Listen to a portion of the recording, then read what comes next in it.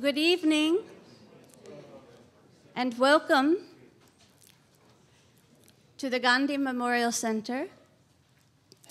Of course, here this evening we are in the Golden Lotus Temple, also founded by Swami Premananda, the founder of the Mahatma Gandhi Memorial Foundation and the Gandhi Memorial Center.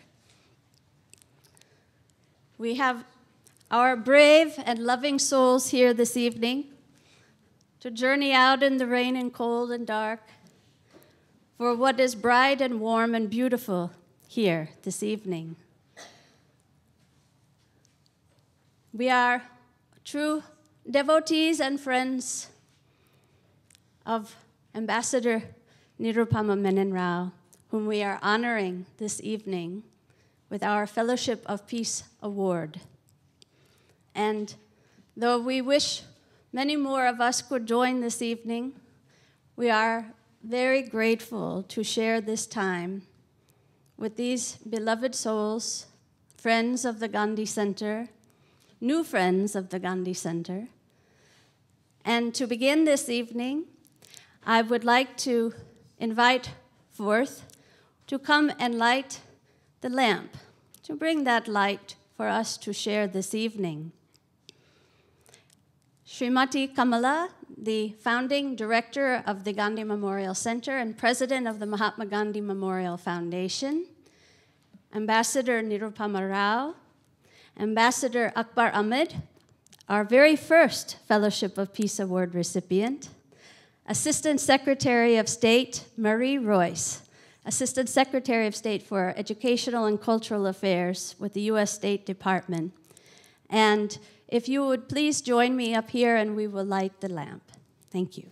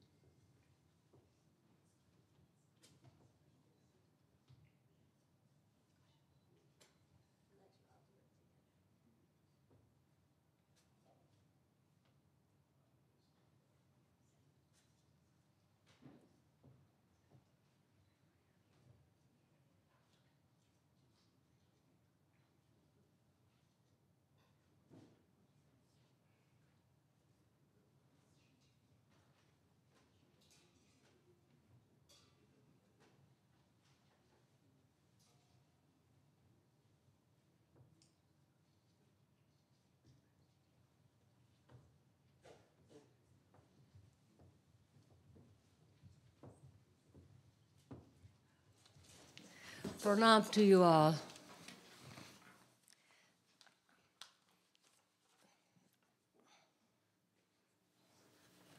I have to say a few words to begin about what the Fellowship of Peace Award is and who the awardees are and what's this meant to our institution since we started this with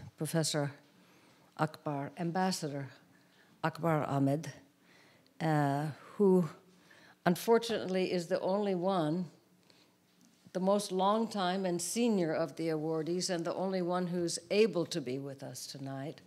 But I had the other names that were here and had to cross them off as they were either out of the country or unable to come from weather or other circumstances. But so you, sir, on behalf of all of them, we give our great attention to and appreciation for, because it is you fellows of the Fellowship of Peace who continue a tradition that's very important to us, and your presence is extremely important to us. I want to say what it means to be an awardee. Everyone who has come over these years, 6 or 7 people, Karunati, we have 7 today. That's like after the Chata Chakra, there's the Samadhi, the seven. There are people who, first of all, they were drawn to the Gandhi Center. That's the first thing. They became known to us as friends, as very dedicated people who worked for, respected, and drew others here because of the life message of Mahatma Gandhi. And by doing so, they also drew people to the highest and noblest of best of India's multicultural tradition. So they had an ideal to identify that. They drew others because we don't have a membership in Gandhi Foundation. There's no membership.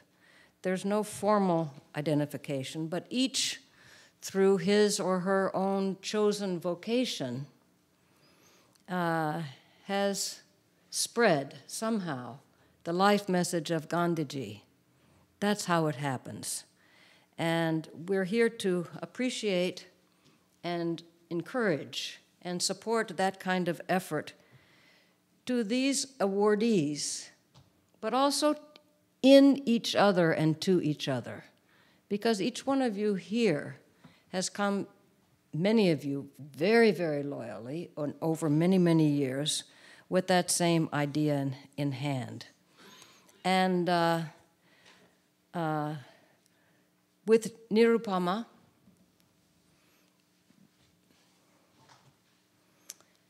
we've known her since around 1995 or before, as has Ambassador Robin Raphael, who is here sitting just behind Nirupama tonight, and who was also here at the time when, Nirupama, you joined us in our presentation, which was drafted by the Indian Embassy to be presented at the Kennedy Center in 1995 for Mahatma Gandhi's 125th birth anniversary. Now we're on the eve of the 150th. And so it's a very important time to think that our roots, yours and our friendship and mutual service and effort were established so many years ago. And I remember seeing you and Kartikeya, who was just a little youngster of what age? 7. Sitting here as we congregants are sitting here together, perhaps in a church service, or perhaps as we rehearsed for the Mohammadgar, and for all the rehearsals and those things. So your career has been followed by us and studied by us, and I'm not sure, I'm not going to recapitulate all of it because it's in the program for everyone to read. And actually, to be honest with you, as far as your career and service, Nirupamaji, it's because of the future. Because of the future. And that I can say for my brother, Akbar Ahmed, and for the other awardees, that those of you who have received this award have done so not because of past presence or past service, but because we look to you for the future. And to be personal for a moment, I looked back at a talk I had given 33 years ago in 1985 called The Gandhian of My Dreams. The Gandhian of My Dreams. And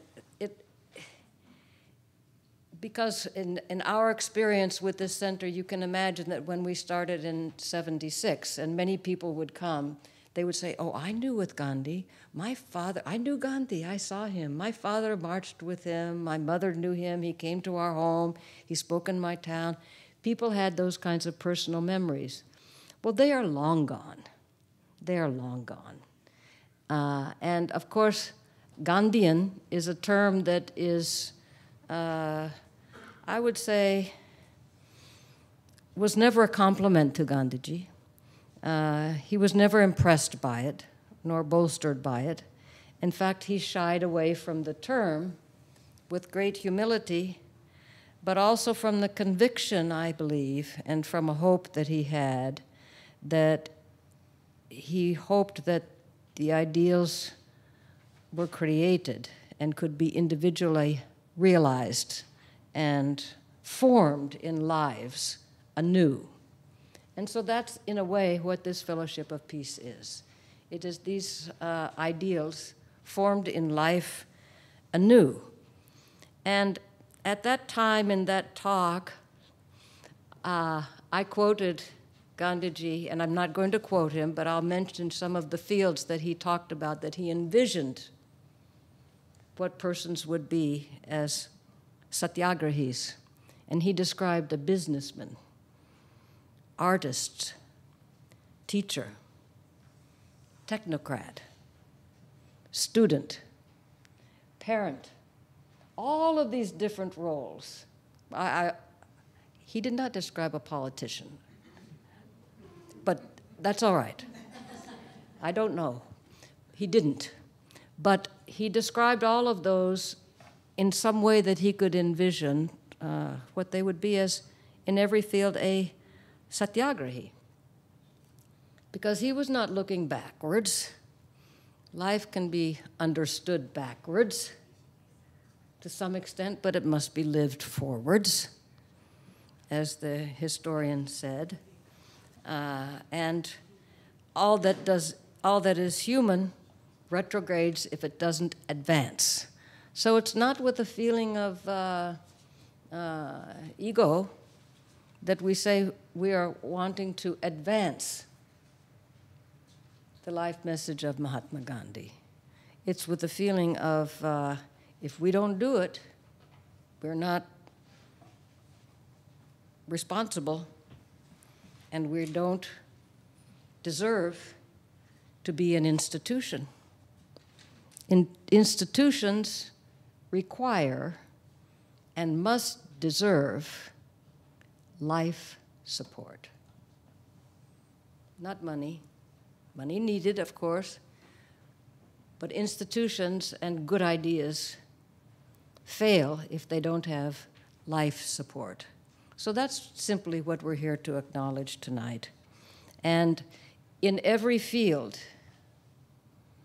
and all of those who have received these awards, somehow there's the idea of satyagraha as Gandhi described it.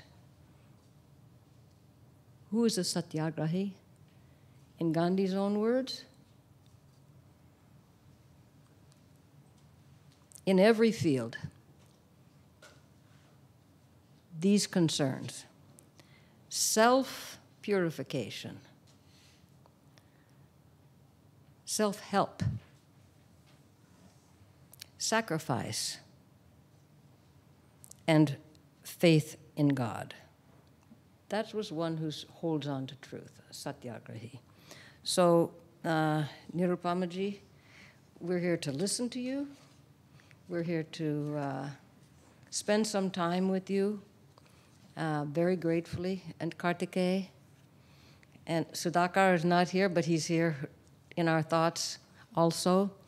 And to thank you for allowing us to perpetuate this tradition with your presence. And one person who phoned me from Southern Maryland, and Karunaji, and absolutely could not make it, the young man Perry Carsley, who is the sculptor who did all the sculptures of the World War II monument down on the Mall, an amazingly talented young man. He, out of love for Gandhi, made this relief plaque that you will be receiving tonight. That if you want to, you'll see. Well, Akbar Ahmed has one. Everyone has one, but you have your own, and it's just a humble way of saying thank you and having us all remember how much you and your life effort mean to us and to this institution. You have supported this institution in a very great way. Thank you all very much. Thank you.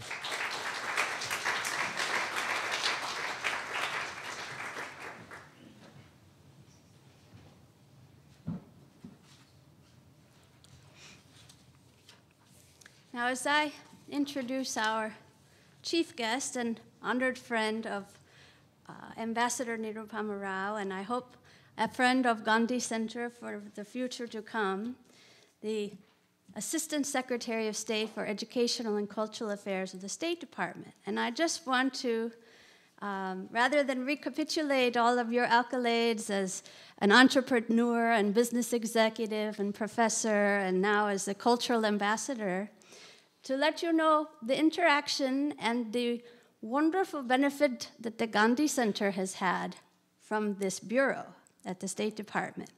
In the last 5-6 years, we have received a group of visiting students just before they embark on the Kennedy Lugar Yes Abroad Scholarship Program to India.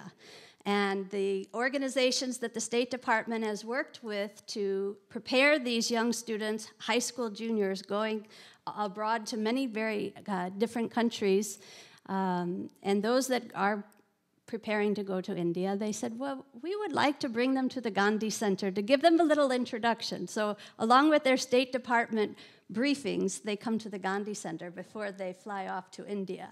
And this past year in June, we had about 7 students who are currently high school juniors living with families in India and attending high schools in Delhi, Kolkata, Chennai, Ahmedabad, and Mumbai.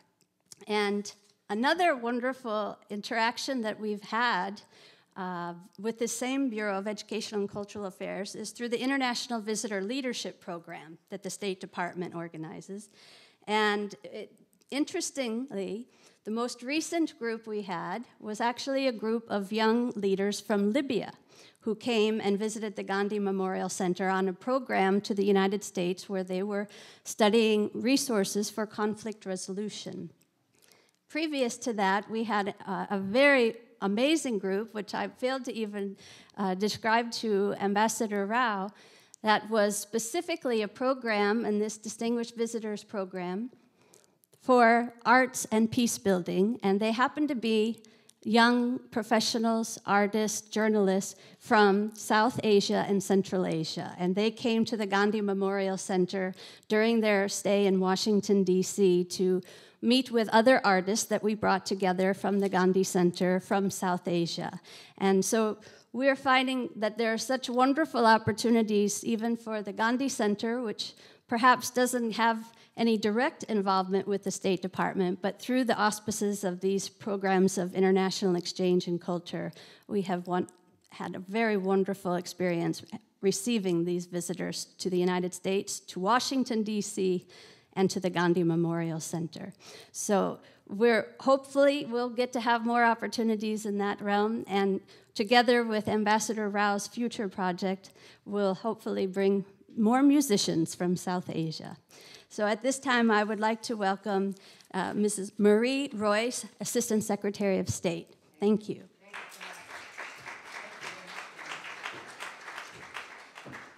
Thank you for that kind introduction, and I want to thank everyone that's here tonight on this wintry day.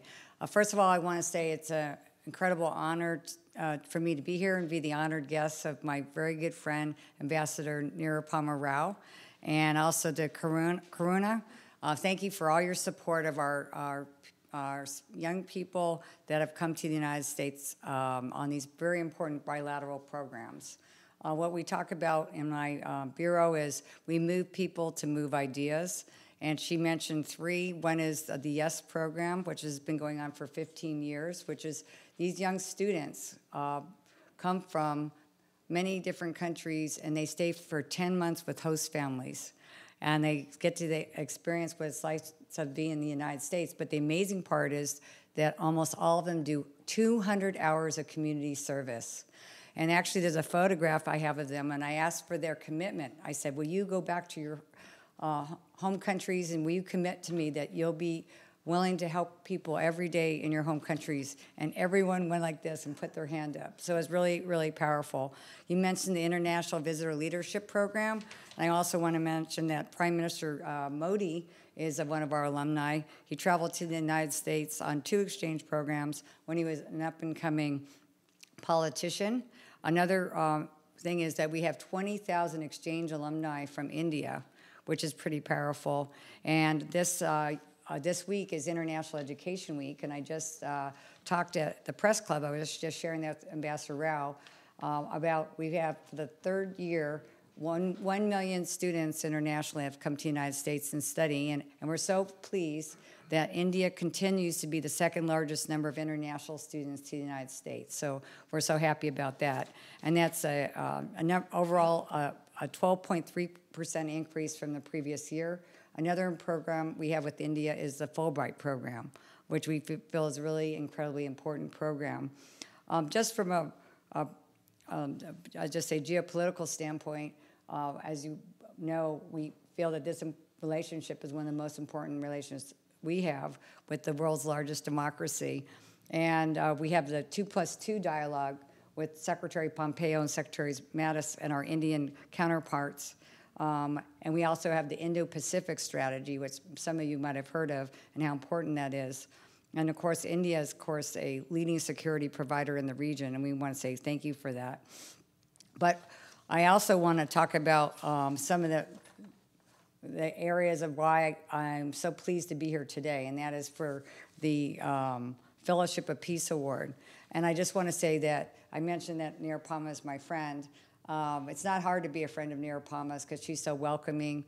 But when she first arrived in Washington, D.C., I still remember her taking me through the residence and showing me the paintings on the wall, and we talked about music.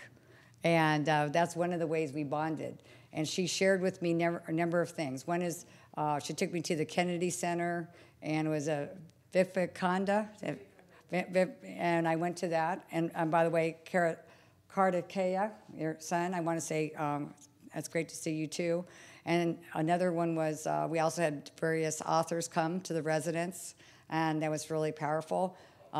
And she also kicked off the jazz, it was called the DC Jazz Festival.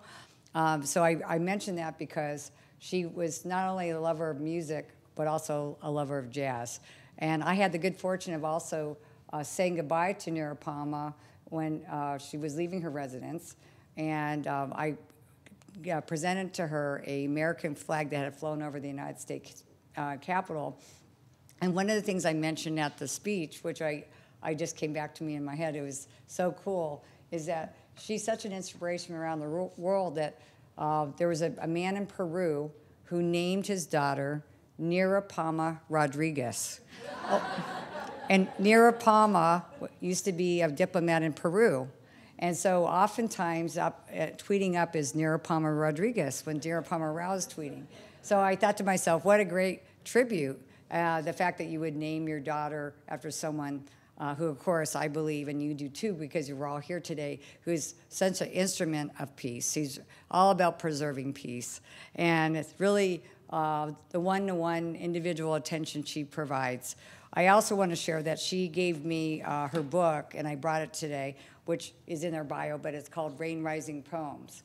And so I'm just going to read a little piece of that, just only an excerpt of part of one, but it's called Old Maps of Hindustan. I'm just going to read that. It says, Old maps of Hindustan, where the Himalayas are slender strips, twisting trellises, yellowing, and published for the diffusion of useful knowledge. India within the Ganges, and India beyond the Ganges, plotting the meridians of our destinations. Such a long story of how the smooth pebbles and sand in my hands sweat for reasons cataloged in those old maps of Hindustan. But it's a beautiful poetry. And now Nirupama's done an album. It's pretty incredible. So I just want to say how impressed I am that what you've done here, and also with your work with the South Asian Symphony Foundation. So one of the things which was mentioned is the importance of culture and what we do here at the U.S. Department of State. And I thought it was appropriate for me to bring a very important book today and read something about it. Basically, again, I said, Ambassador Rao and I truly believe that art is a powerful tool for diplomacy. And I want to talk to you a little bit about this book. It's called Jam Session, America's Jazz Ambassadors. This is from 60 years ago, and it's this is about the program that we created to send people out into the world to do music. And I'm going to show you page 16, and I signed that. I'm going to give this to you along with the musicians that are part of this. Louis Armstrong, who went to Cairo, who played his trumpet in front of the pyramids, and thousands of people came out. Why? One, they love music, but they'd never seen an American before. So these are the soft diplomacy tools. What I have here is Dave Brubeck, who went out and played Take 5 in Pakistan, in India. And so what we see in the picture here is Dave Brubeck and Paul Desmond Center encountering Indian musicians in Bombay, India in 1958. Pretty powerful. In fact, I just was at a professional fellows event today. A young Pakistani man came and talked to me about his dad had actually seen Dave Brubeck in 1958. So just talking about the power of music, the power of tools of diplomacy. So I'm going to just read from here real quick because I think it's really powerful. Perhaps the most successful cultural diplomacy of our time was our Jazz Ambassadors program. It transcended national boundaries and brought people together through an appreciation of these musicians' singular talents. Millions encountered the Jazz Ambassadors in formal and formal settings and gained a positive view of the United States. In 1958, 60 years ago, jazz pianist and composer Dave Brubeck, known for Take 5, and his quartet traveled to India as envoys on behalf of the U.S. in the late 50s. In one instance, he tried to capture some of India's sounds in his Calcutta blues by incorporating Indian rhythms into the composition. So I just thought you'd like to have a copy of this book and some music to go along with it. But what I want to say is that Nirupama Rao understands the power of what music does, and just like Gandhi, how powerful that is for promoting peace. I was reading about the symphony orchestra and what her plans are with workshops and working with these young musicians. That is exactly the type of program that we try to promote. And the other thing I want to add is I have been to Gandhi's home twice. 3 times I've been to India, and 2 times two of the 3 times I've went back to Gandhi's home. Gandhi was an inspiration. And I also wanted to share what you were mentioning about all the facets of Ambassador Rao. She's a mother. She's a diplomat. She's a musician. She's a singer. She's a friend. She's a person that creates NGOs and nonprofit organizations. She's a person that writes poetry. She's a person that teaches. She's a person that tweets. I follow her. So what I'm saying to you is, I think Gandhi would be very proud of you, and I am proud of you. So I really appreciate you asking me to be your honored guest today. You have so much talent, and you've given so much to the world. And I want to say what you are doing with young people is incredibly inspiring. And on behalf of my position, I will say just the people-to-people ties of not only what you're doing in the U.S. and India, but what your plans are. And I was reading about your foundation into 8 countries in the right, basically in the Asia region, right? So this is really going to transform India. And I just really feel that you really have it right as far as preserving peace. So with that, I'd just like to say congratulations on your well-deserved honor. And it's just a great for me to have this opportunity to be here. And Ambassador, congratulations on your previous honor and what you've done in your position. And I also, this is your lovely wife. But I just want to say thank you. For everyone here who is a friend of Nirupama Rao. You know, it's really a commitment for you to come out tonight, but to be able to see her get this recognition. And I was reading the program, and it sounds like we're going to get to hear a musical piece. So this is very exciting. So anyway, thank you for having me. And Ambassador, I'm going to give you this little book and this jazz album. So let me see that here. Thank you very much. You're welcome. Thank you. And that's basically our program for the U.S. We had Dizzy Gillespie, Duke Ellington, Benny Goodman, Louis Armstrong, Miles Davis, Dave Brubeck, I mean, it goes on and on. But and Quincy Jones. I actually just met Quincy 2 weeks ago, he had gone out as an envoy for us, and he opened it up and he just said, "This is just incredible." I can still remember what it was like just back from 1956 when I went out and represented the U.S. and had hundreds of young people coming out to see me. It's the same thing that your foundation is going to be doing. You're going to be changing lives with this orchestra. And I also want to just share this one piece because I had the good fortune of introducing the ambassador more than once and getting to know her. I still remember her telling me about the fact, and correct me if I'm wrong, but you wanted to be a diplomat since you were 11 years old. Isn't that right? Yeah, so I said to her, "Ambassador, when did you want to become a diplomat?" She said, "When I was 11, I made it a goal." And so I say that because it's so inspiring. Because Ambassador Rao, when she has a goal, I think we better all move out of the way, don't you think? But you make it happen. And she always has a smile. So thank you.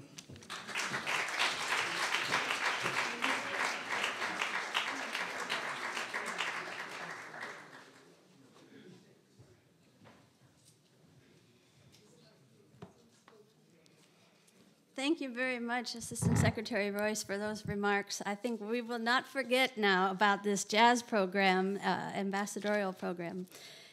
Now, onto the musical element of this evening. This is a very, very special offering, not just from the Gandhi Center and from the musicians whom you will be hearing up here, but from the ambassador herself. This song, "Peace is My Dream," is from the album of the same name that Ambassador Rao has recently recorded and released.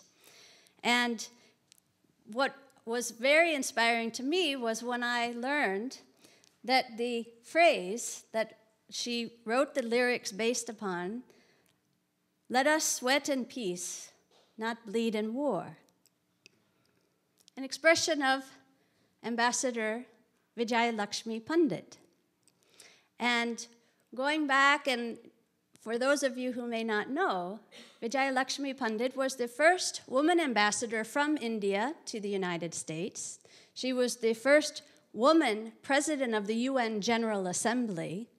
She, on a more personal note, I'm told by Kamalaji, that during her tenure as ambassador in Washington in the late 40s, she used to bring cakes to Swami Premananda, who was the founder of the Gandhi Memorial Center and Mahatma Gandhi Memorial Foundation. So that sweet quality that she brought to our very institution in her expression of thankfulness and gratitude, tonight will be presented in a very loving way with the youth of the future of music, of the Fellowship of Peace through music. Because this evening we have a very young lady who will be offering the singing of this composition, which was arranged by our own Jeffrey Hallenbauer.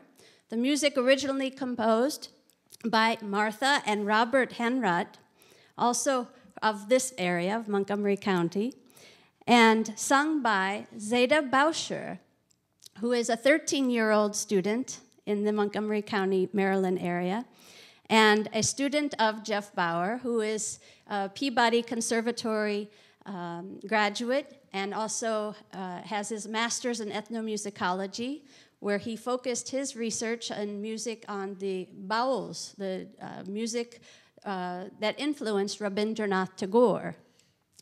This evening, this very, very lovely offering, I think will be the first time that this song is presented in the U.S. I believe Ambassador Rao performed it herself, singing her own lyrics in India for the launch of the South Asian Symphony Foundation and for the launch of her CD. So at this time, I would like to invite Mr. Jeffrey Hallenbauer and Ms. Zeta Bauscher.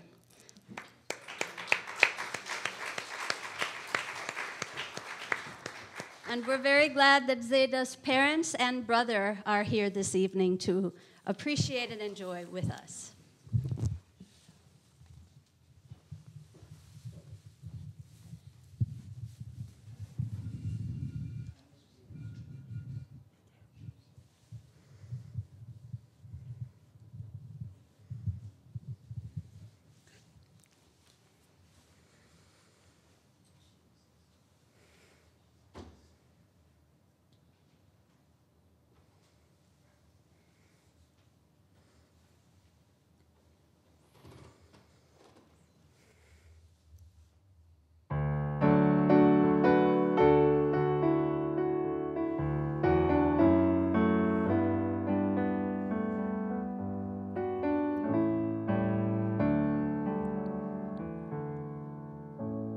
I dreamt one day, one night, of a place of eternal light, of eternal light in the mountain sky.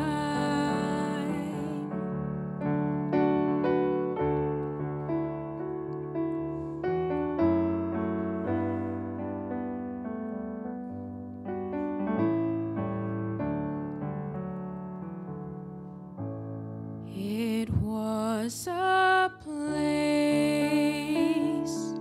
where we held hands, a valley of grace, when we were one, where we were one. And the tears of the dead were shed no more, shed no more, and the words we said as never before, never before, awoke the sleeping dawn. Peace, let's wait for it, let's not bleed in war, bleed in war, bleed in war. Peace, let's wait for it, let's not bleed in war, bleed in war. My brother, my sister, look at that dawn, look at that dawn. I dreamt one day, one night, of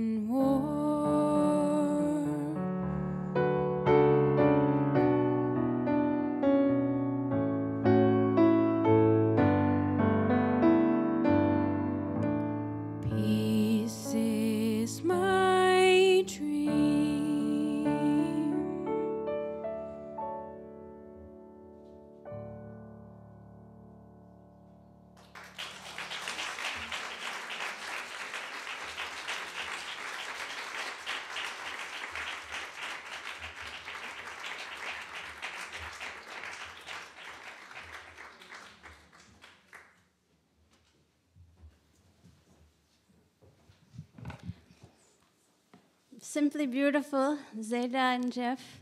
And I left out one important piece of information, that Zeta is not only a wonderful singer, a piano player, but she is also a composer. And earlier this year, she performed, singing and playing the piano, her own composition at the Montgomery County Composers Society. So we're looking forward to much more. Now, before we present the Fellowship of Peace Award plaque, I do want to extend a wonderful thanks to each and every one of you who are here this evening. And please know that we have a lot of food for all of you who are able to join us in the Gandhi Center Library just across the street after Ambassador Rao's remarks. So please don't run away. We would love for you to stay and enjoy a wonderful dinner and to spend some time with Ambassador Rao. At this time, Kamlaji, would you come forward with Ambassador Rao, and we will present the Fellowship of Peace Award.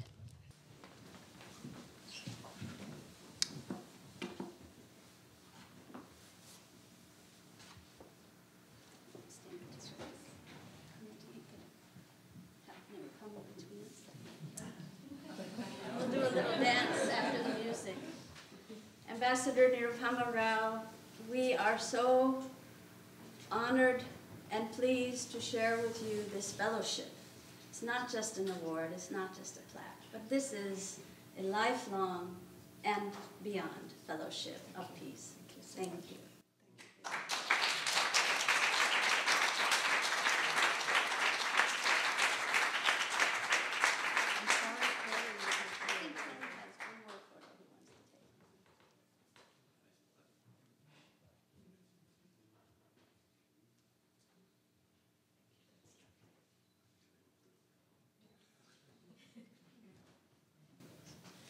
And if it's too heavy to put in your luggage on Tuesday, I'm sure Karthik will hold on to it for you.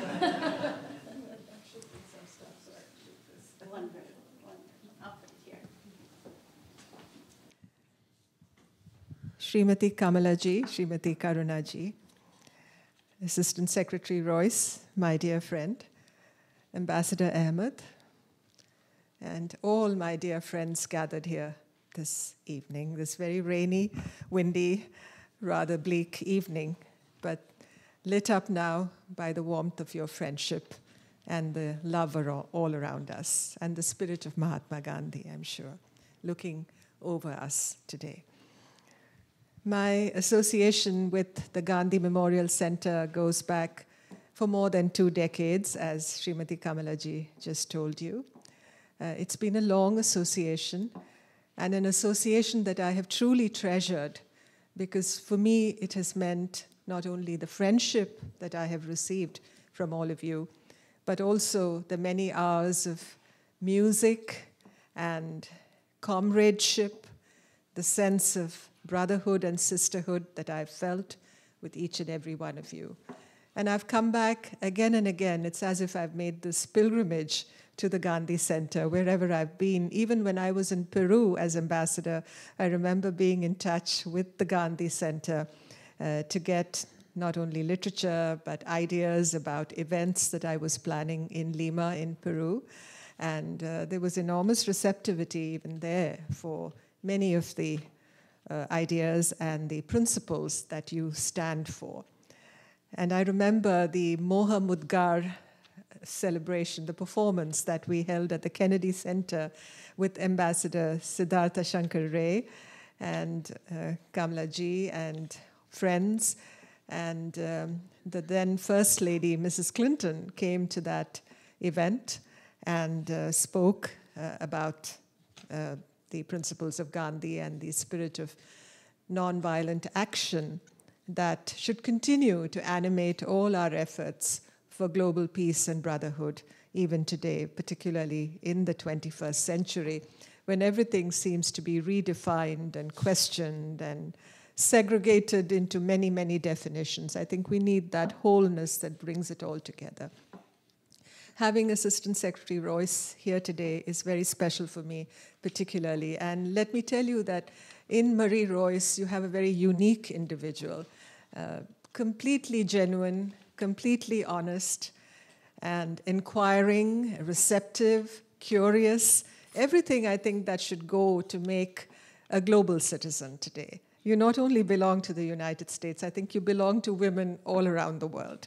I think you stand for the best that one can expect in a friend and in a woman who has not only achieved a great deal in her professional domain, but has not forgotten the qualities of humanity and compassionate dealings that I think should animate everything we do. And I'm very happy to see Ambassador Robin Rafel here. She and I also go back a very long way, and she's been closely associated with South Asia for many decades, as you know, and it's a privilege to have you here today also, and to all my friends who've joined us at this moment. And thank you, Zeda and Jeff. I think it was a beautiful rendition of Peace is My Dream, and you did it much better than I could have ever done. And thank you, and I wish you the very best in all your future musical and academic endeavors.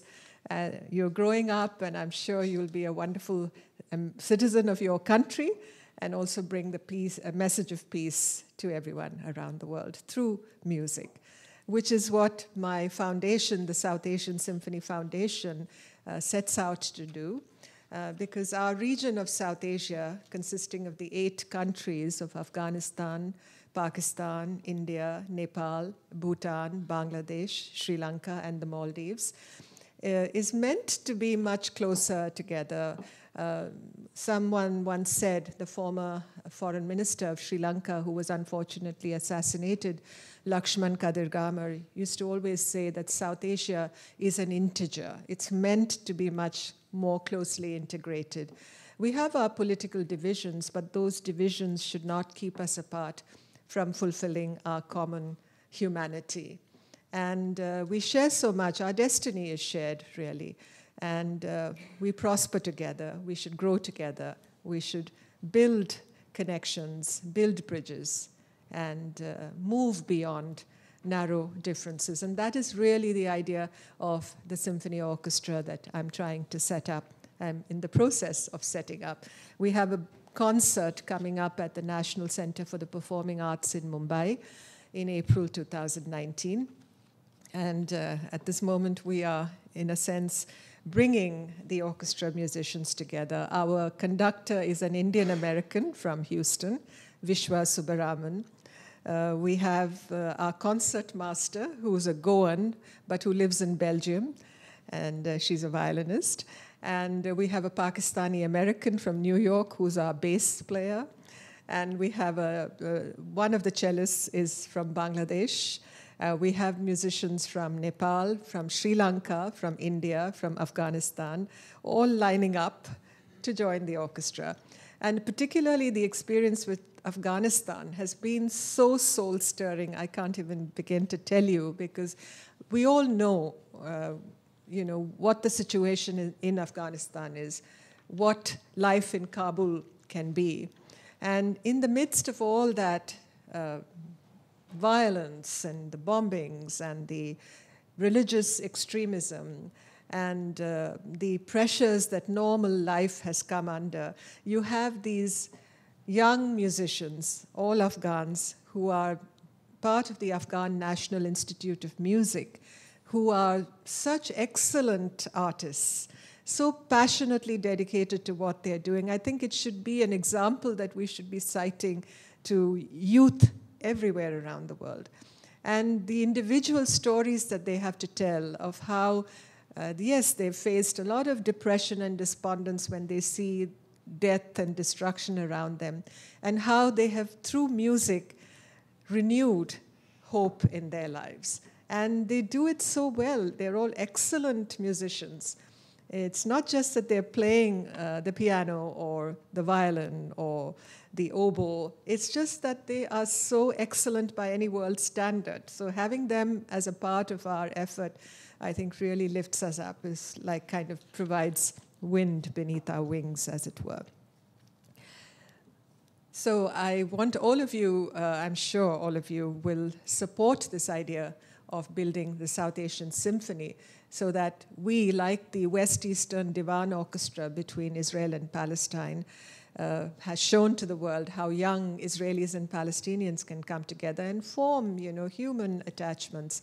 I hope we'll be able to do the same for the young people of South Asia. And that's really my dream. When I talk of peace is my dream, that is my dream. I have prepared a few remarks, and thank you so much for this award. I'm deeply honored, and I shall try my best to live up to the ideals that this award stands for, and everything that it means for all of us to have a future. As you said, Kamlaji, you emphasized that this is for the future, and it's that future that we must all come together to build a peaceful future. For almost all of my adult life, I have practiced a profession that is diplomacy, that concerns the paths of peace rather than war. Of course, diplomacy has also some other meanings. It covers strategy, it covers geopolitics, it covers competition and rivalry, maintenance of the status quo, sometimes we're wedded to that, providing a velvet glove to narrow nationalism, and by bypassing the common ground of mutual accommodation and mutual benefit. Perhaps the time has come now for some introspection about where this all leads us and why we are not exercising the capacity that we all possess for allowing voice and agency for common ground, for equality and mutual benefit. Too often, in the 21st century, we are literally webbed worldwide by a selective amnesia about matters that do not fit into our concept of what reality should look like. An entirely notional definition of reality, might one say. Our memories are refracted through the prism of perceived injustice and fragments of exaggerated representations of subjective histories. There is an absence of awareness of who we are as a whole, as civilizations, as composite cultures, as human beings who should celebrate their unity in diversity and a collective and universal humanism. In putting my thoughts together for today, I reflected on the annals of diplomacy in my lifetime, and my mind's eye was focused on the memory of Dag Hammarskjöld, the Swedish public servant who became the Secretary General of the United Nations in 1953 and stayed in office until his tragic death in an air crash in Africa in 1961. What drew me to Dag, as he was affectionately termed in the media of his time, "Leave it to Dag" was the slogan, was his respect for the word. And I say that because we diplomats deal in the currency of words. That is our sovereign asset, as it were. He said, respect for the word is the first requirement in the discipline through which a human being can be nurtured to maturity, intellectually, emotionally, and morally. Respect for the word, using it with the strictest care and in uncompromising inner love of truth, is also for the society and the human race a condition for growth. To misuse the word is to show contempt for man. It undermines the bridges and poisons the springs. In this way, it leads us backward on the long road of human evolution. And I use the word peace in my following remarks in that sense, respecting it, weighing it carefully. Undermining the bridges and poisoning the springs, is it not that which pollutes the human discourse today? Let us ask ourselves, pointing the searchlight inwards, let us be aware of the grounds of our own behavior. Let us open our minds, for the closed mind never learns, never absorbs, never wakes up. Let us be active, and let us also be contemplative. Why do I say this? I've been, and Marie, showed you my book of poems, I've been an aspiring poet in my lifetime, and I've had to ward off the skeptics who felt that the twain of poetry and diplomacy can never meet. But here again, Dag Hammarskjöld is the answer to every poet diplomat's search for an answer to these skeptics. He called poetry, and I quote, a necessary and indispensable complement to diplomacy. The diplomat, like the poet, works with words, transposes words, using them as the key, although not necessarily the master key, unquote.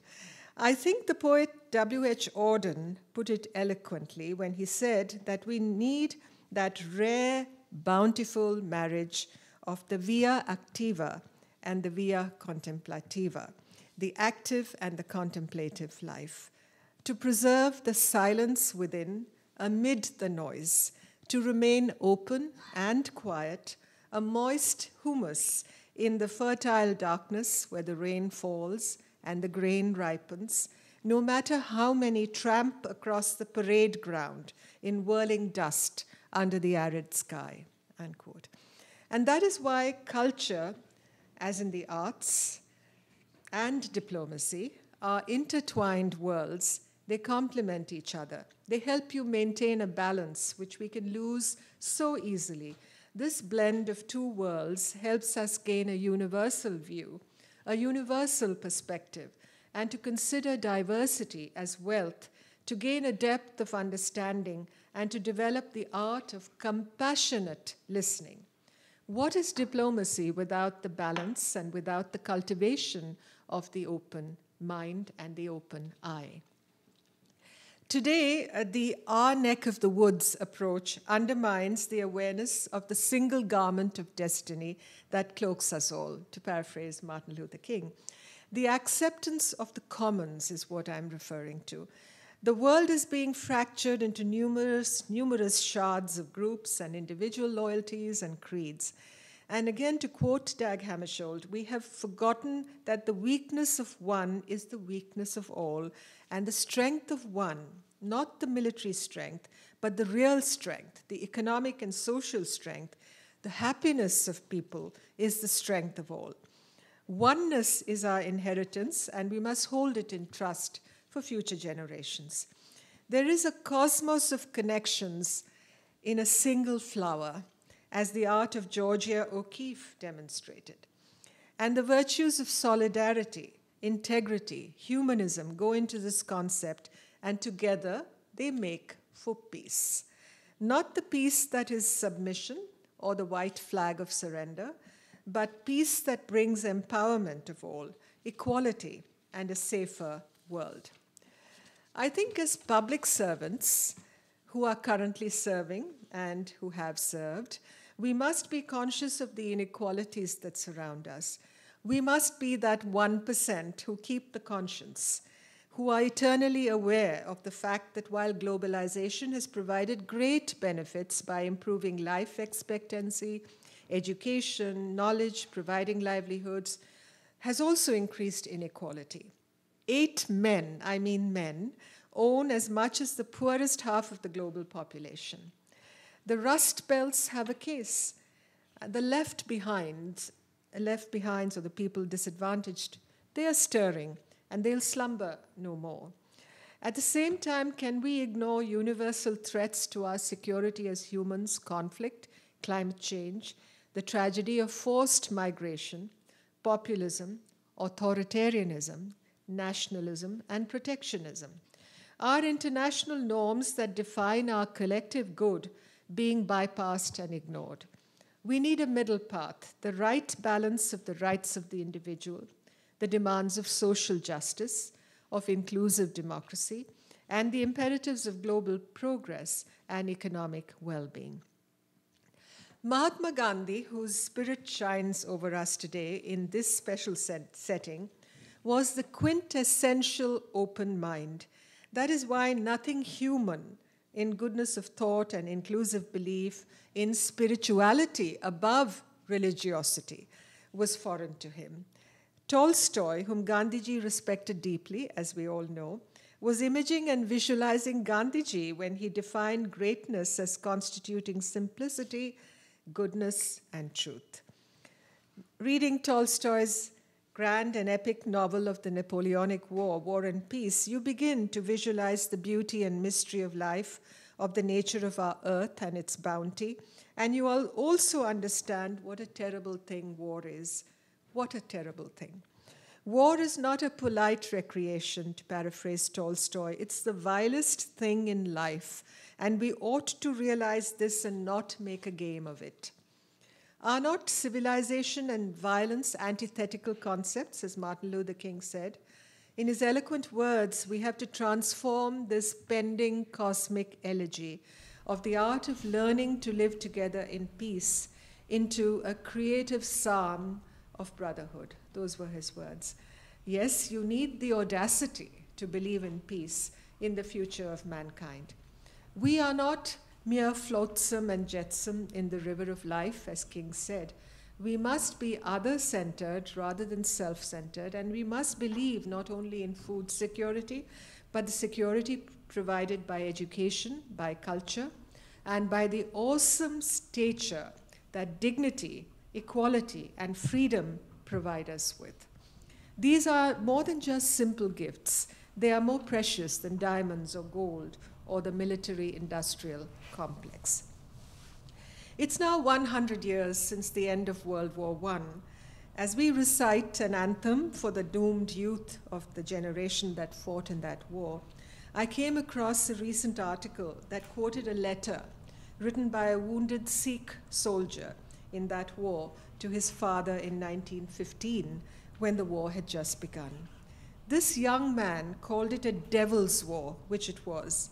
A young soldier from Garhwal in India's Himalayan belt wrote, and I quote, "It is very hard to endure the bombs, father. There is no confidence of survival. The bullets and cannonballs come down like snow. The mud is up to a man's middle. The distance between us and the enemy is 50 paces. The numbers that have fallen cannot be counted," unquote. What more graphic descriptions can be provided about war, about the cannonballs, about the enveloping mud, the cold, and the overwhelming numbers of the fallen? Most of all, how in combat, even if they are separated by 50 paces, the fighter and the fought, the victor and the vanquished, the living and the fallen, are victims of a demeaning of their common humanity.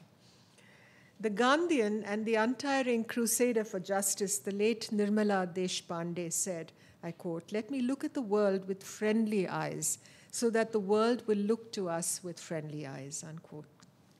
The Yajur Veda, a voice from India's millennial spiritual tradition of peace and nonviolence, prays for peace in the heavens, peace in the atmosphere, peace on earth, coolness in the water, healing in the herbs, and peace radiating from the trees, of harmony in the planets and the stars, and perfection in eternal knowledge, of shanti, of peace. And that word shanti, the Sanskrit word for peace, for harmony, for concord, signifies more than just the absence of war or conflict.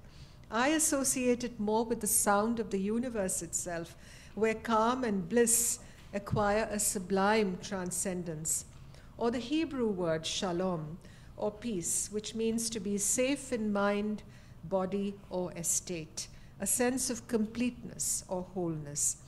Again, as the Yajurveda says, "Let not the battle cry rise amidst the many slain, nor the arrows of the war god fall with the break of day." Or in the words of Valmiki in the Ramayana, the Indian epic, the Ramayana, "The chariot that leads to victory is of another kind. Valor and fortitude are its wheels, truthfulness and virtuous conduct are its banner, strength, discretion, self-restraint, and benevolence are its 4 horses, harnessed with the cords of forgiveness, compassion, and equanimity.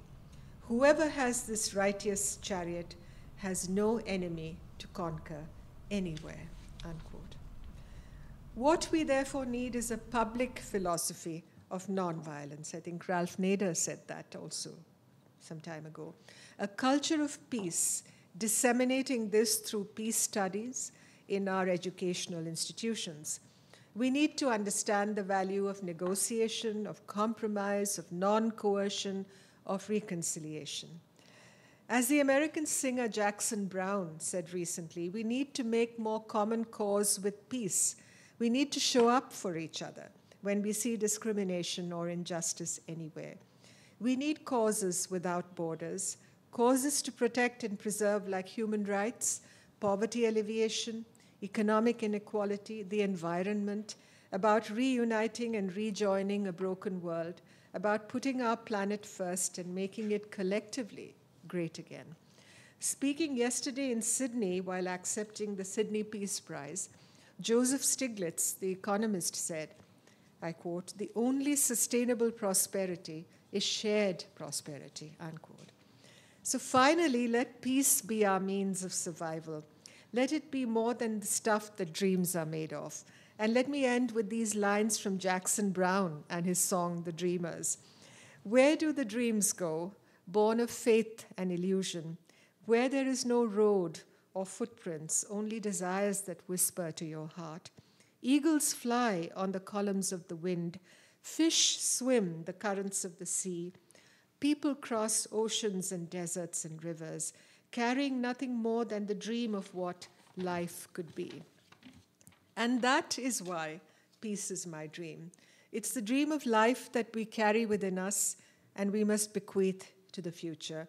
It is a dream that was denied to that young Sikh or Garhwali soldier in the trenches in Flanders, or to that drowned young Syrian refugee child, dressed carefully in his best clothes, his socks and shoes put on by parents who wanted him safe from war, washed up on a foreign shore. Should we not sweat in peace instead of bleeding in war? The answer resides within us. We must become that answer. Om Shanti.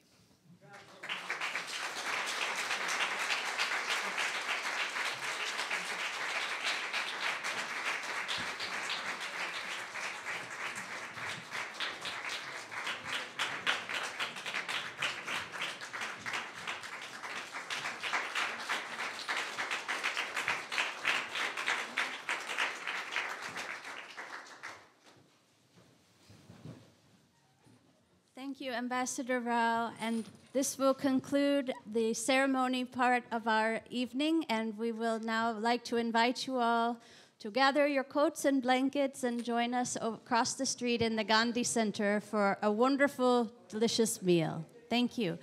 And you will see in the Gandhi Center slides showing on the wall images from Ambassador Rao's time in Washington area, interactions with the Gandhi Center and her South Asian Symphony Foundation.